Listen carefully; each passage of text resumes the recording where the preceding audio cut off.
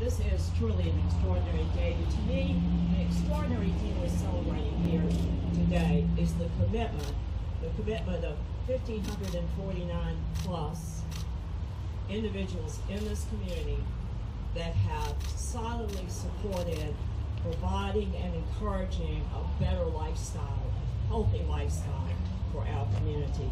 It shows Fredericksburg's commitment to environmental responsibility, to providing, as I said, a healthy lifestyle for everyone.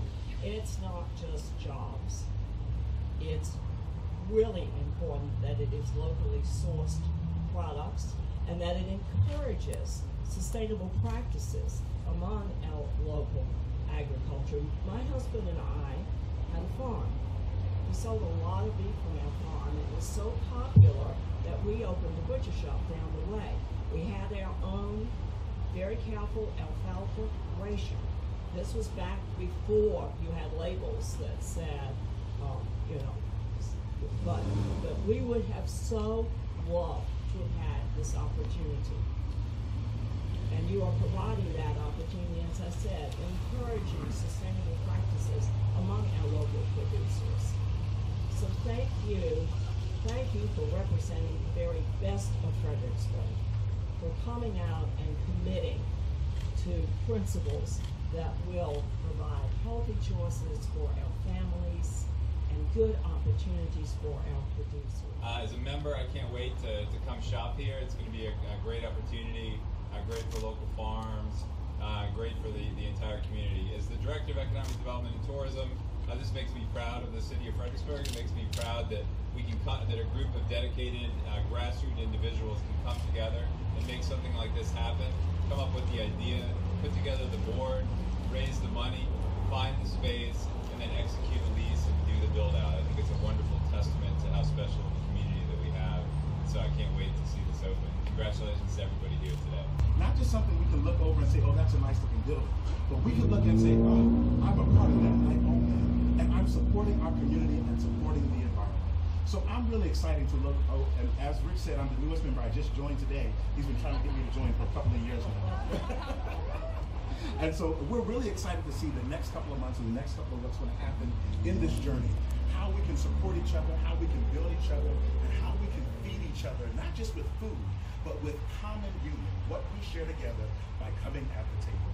So I'm really excited for this. I'm really excited to join this journey, and I'm just excited what Fredericksburg is about to receive. So come on, let's celebrate again. This is an awesome opportunity, and we're glad to be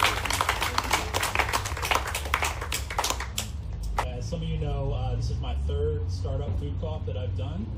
And after the second one, my wife contributed. I said I would never do this again ever.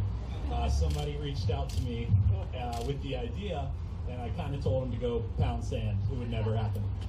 And then, of course, I started talking to Rich, started talking to some of the team here, made a visit to Fredericksburg, and really got excited about what this community was building. Of the 3 co-ops that I've been at, I've never seen support like there has been here in Fredericksburg.